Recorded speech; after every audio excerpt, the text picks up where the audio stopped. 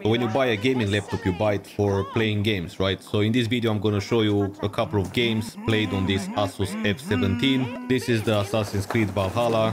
As you can see, it goes with 42 frames per second. Now the problem is that I'm also recording the screen. If you don't use the screen recorder, you're gonna get a little bit more frames per second, and I'm gonna demonstrate you that. Okay, so coming back to this game, I'm gonna show you how it is when you have the settings to maximum. And let's go into the game. So yeah, that's how the game runs with ultra settings. As you can see, there are no lags. That's why I'm spinning around this village here. So with that being said, let's go ahead and play the next games.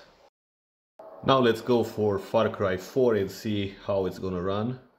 And yeah, this is gonna be the most demanding. So we've got around 60 frames per second. So basically all the settings are set to maximum quality possible. There is not much you can do here. And as you can see on Far Cry 4, we've got a minimum of 60 frames per second.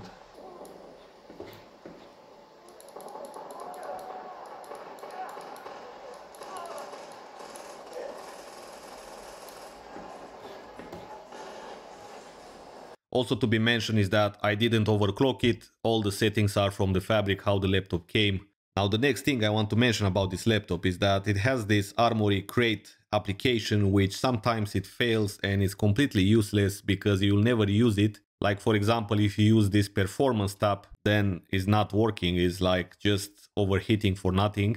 And you can see in this recording it had some problem where this default message was coming on the screen all the time without any reason. And I could not do anything about it. I just restarted the laptop and everything was fine after that. Okay, the next game on the list, Assassin's Creed Origins. It looks quite similar as the Assassin's Creed Valhalla, which was also demanding. Okay, let's set to ultra high everything and let's apply. Okay, we are now on the maximum settings. Let me show you. Everything is on the max possible.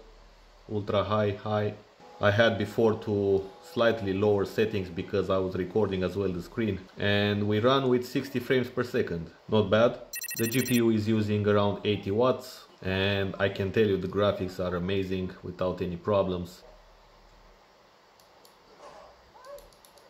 Okay, it drops actually. You could see there when the fight happened.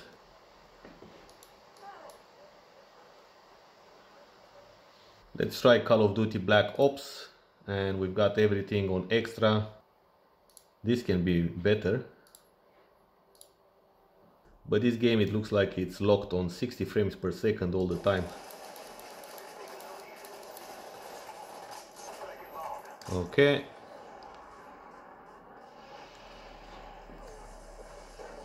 Here we go.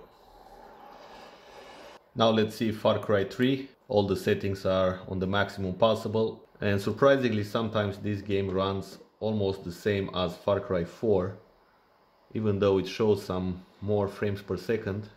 I don't want to kill civilians.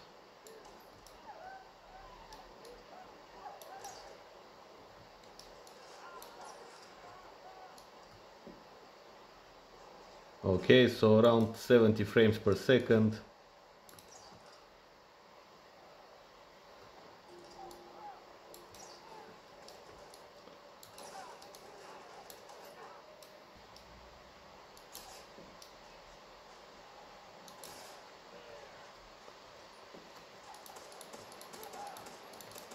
Finally, let's see CSGO, and here we go. We've got all the good stuff enabled here and very high. Let's go and play a game. Now the problem is that it doesn't show the frames per second on this game, but anyway, it looks great and it does move excellent. Okay, so now I have the frames per second right on the left there. So yeah, this gaming laptop is quite amazing for the price. I'm very satisfied with it personally. I don't think it's the best one, of course, is far away from being the best. You don't have that 3090 Ti which appeared right now, 2022. Therefore, you cannot say that it's the best laptop, but it's one of the best out there for the price. If you are a very professional gamer, then probably this is not the right choice for you, but if you are an amateur like me, then it's perfect. You basically don't need anything extra because you can play all the games possible, and most of them you can play them on really high settings with very good frames per second. So I don't know what you can ask for more. So thanks for watching, and I'm very curious about your system. What system do you have at the moment?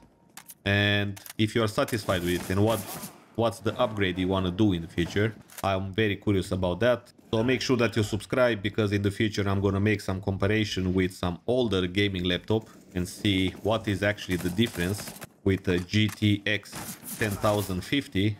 But we will see. So stay tuned, and I will see you in the next video.